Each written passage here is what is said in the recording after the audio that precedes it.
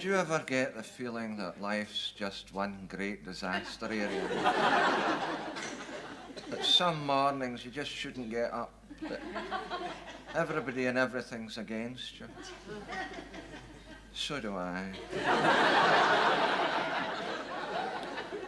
Yes, it'll maybe surprise you to know that I'm not always the chirpy, happy-go-lucky chap I make myself out to be. So this is my message to all of you. Keep smiling. It's worth remembering what Plato once said. Quae ferunt vitia, more sunt. I don't know what it means, but it's worth remembering.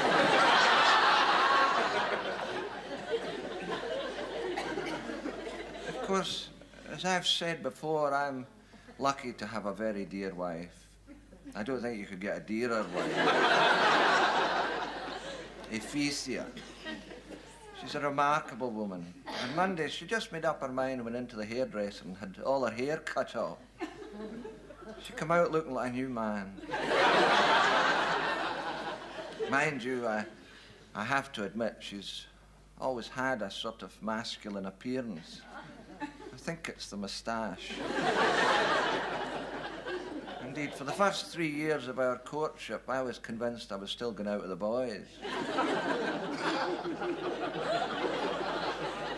But like me, she has this great ability to see the funny side of things.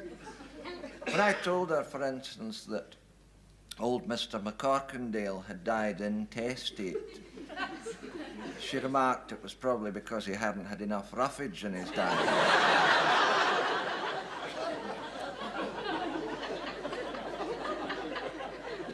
I have to laugh. It's as much as my life's worth. Not that there was much to laugh about last week. The church concert wasn't exactly what you describe as the acme of show business. To start with, the grand piano fell off the stage and became an upright. Then part of the curtain came away during Mrs. McCandlish's solo. I would have come away myself if I'd had the chance.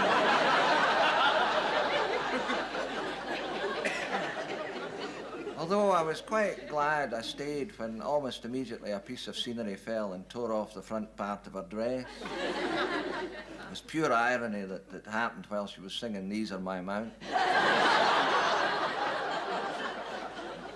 Still, we made a clear profit of 96p, which has been put to the roof repair fund. That means we can buy another slate. Then on Sunday, old Mr. Pettigrew had a disaster with his organ. It's an antiquated old thing that should have gone in the rubbish heap long ago. Not unlike old Mr. Pettigrew. Honestly, the time that's spent between hymns while he fiddles with his feet and changes his combinations.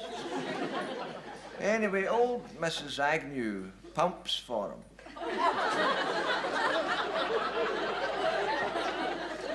And it's generally accepted that there's just nobody that can pump like Mrs. Agnew.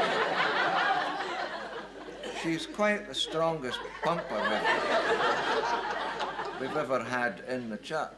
But then, of course, she's been pumping on and off for over 60 years. It's obviously something that comes naturally to her. Oh, people come from far and near when word gets round that Mrs. Agnew is going to pump. Believe me, when Mrs. Agnew pumps, you know somebody has pumped.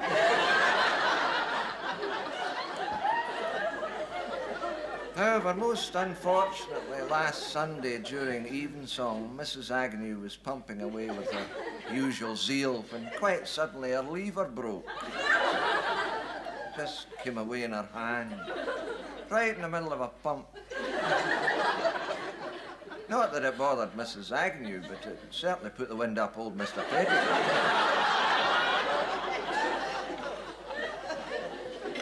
So the moral is this. Wherever you be, let your sense of humour prevail.